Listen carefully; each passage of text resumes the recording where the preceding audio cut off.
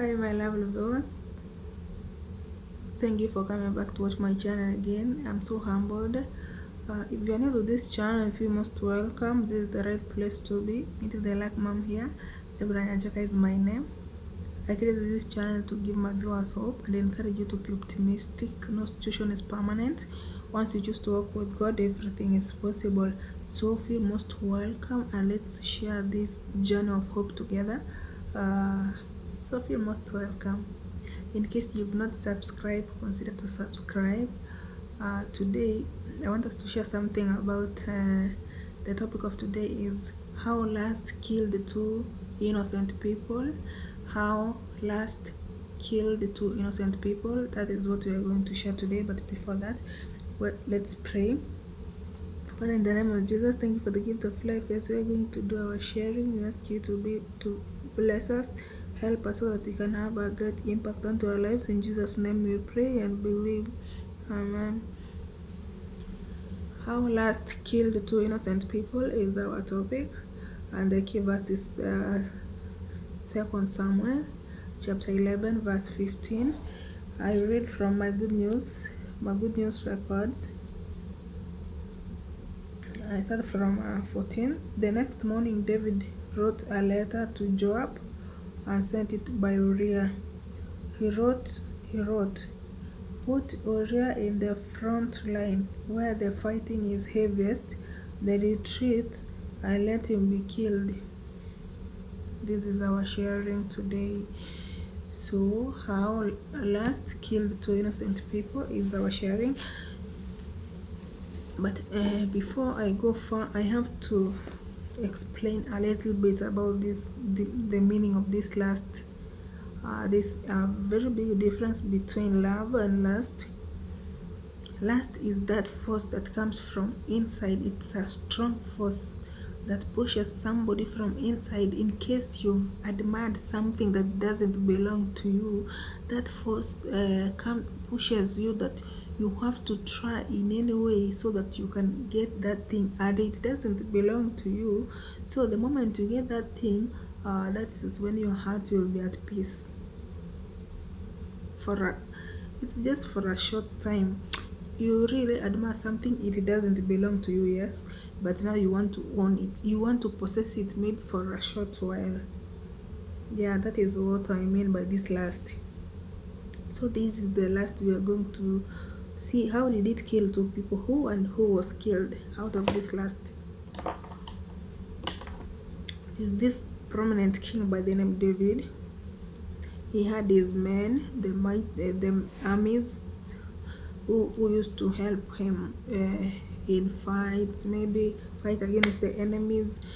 So one day David was asleep. It was daytime, so David woke up afternoon. Yeah, it was not night. He went up on the roof. Maybe I guess he had a story building because it was he was a king, so he was rich.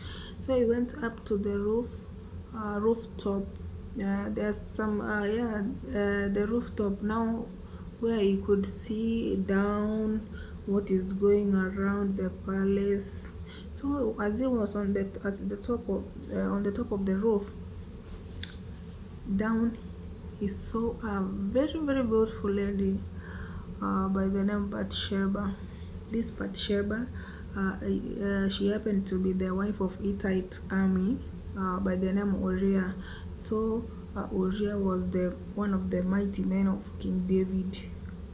So when David saw this beautiful lady, he ordered his men to bring her.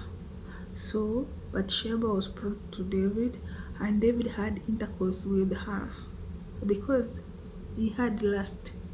So he took this lady, had sex with her, and then she went back. So after some time, this lady communicated to King David and told him, I am pregnant. But because this is now a clear indication that this was just lust and not love, David did not accept this message very well. He didn't receive it very well. So he decided he wanted to get Uriah to get a chance so that he can sleep with his wife, Uriah now the husband, so that they can hide that secret. Maybe Uriah will be told, you are the one, you are the father.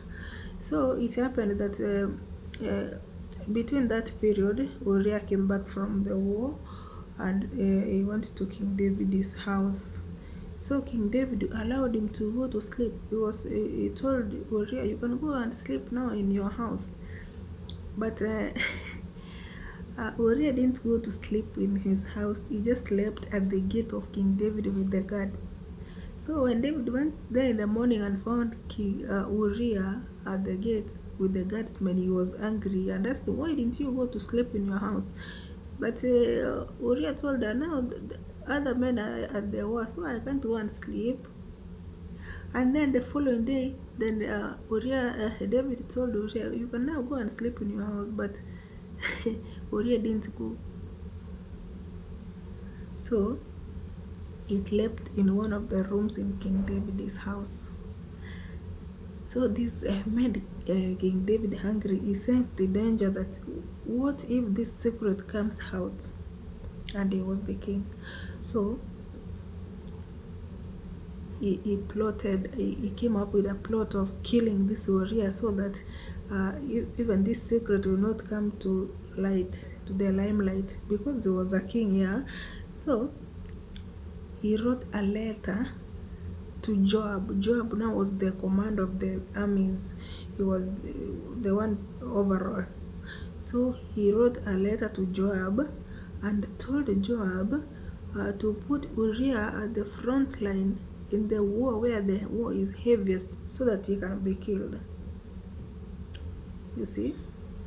So, and to make the matters worse, that Uriah was the one who carried that letter that was going to kill him. He was the one who delivered that letter to Joab. So when Joab received the letter, he did what he was told. In this verse, we have said that he put Uriah at the front line, and finally he was killed. Then he sent the messenger to King David to confirm the sad news that now Uriah is dead already.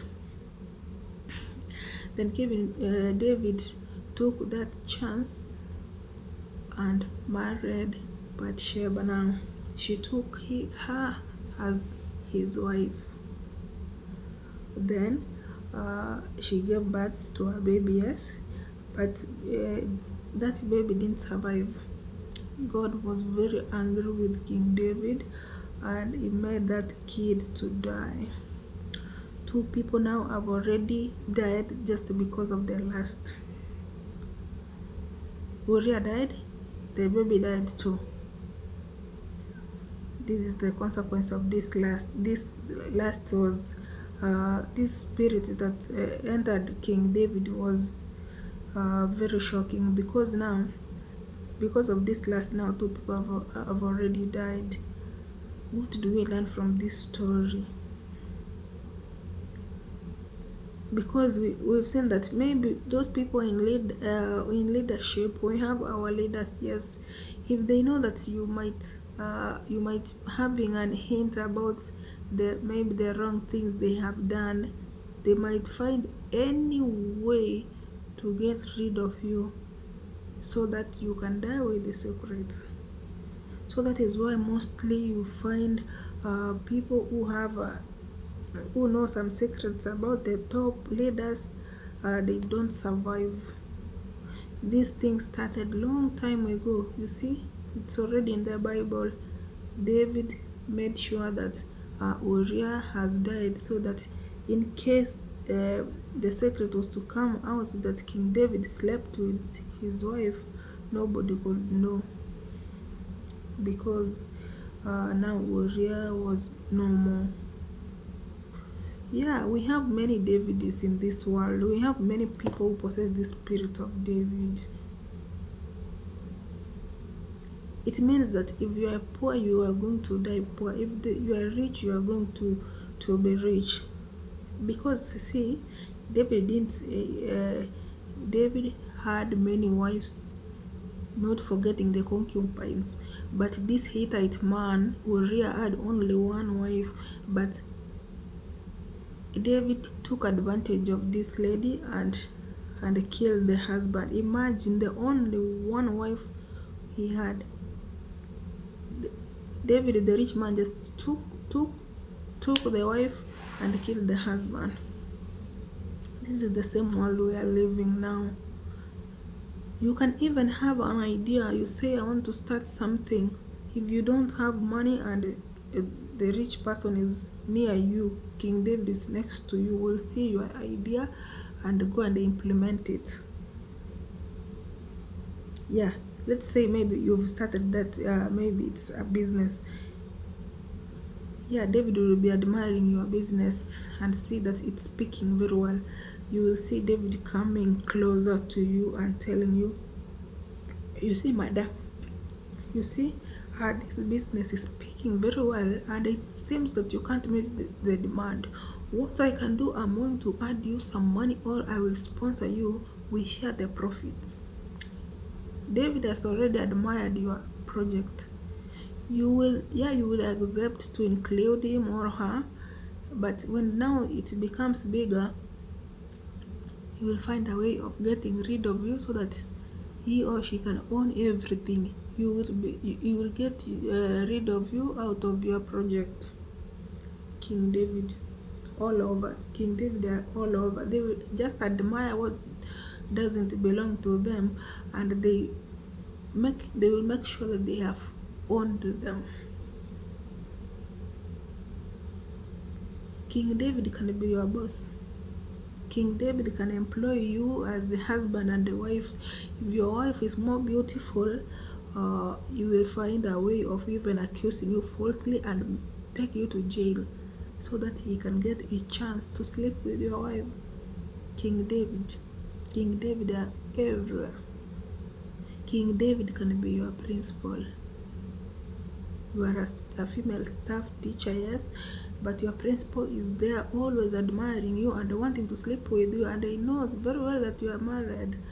But the spirit of lust that also possessed King David now has possessed the principal and is trying all he can to get you.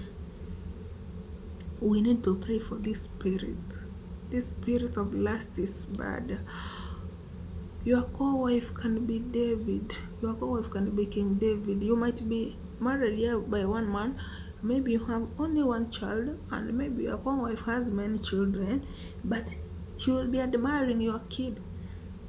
Every time she will be admiring your kid, and she will take advantage of your kid, even brainwashing your kid, and your kid will turn against you.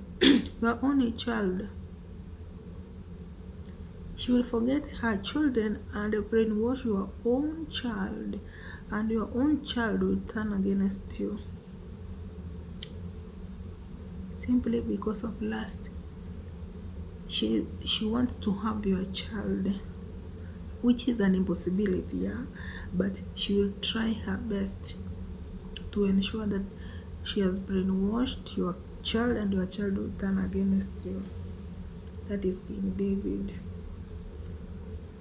So this force is very strong. We need to pray for it, my viewers.